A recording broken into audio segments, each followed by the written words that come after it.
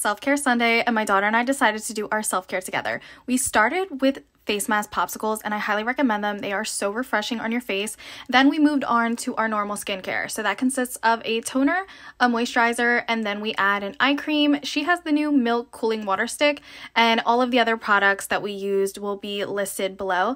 Then she wanted to get her eyebrows done for the week. I only cleaned them up a tiny little bit because she is only 11, and then I went in to blow dry and straighten her hair. Her hair is very wavy, and sometimes it can be really unmanageable. So I decided to just blow it out and straighten it this week so it could be easy. If you have any tips for wavy hair, let us know.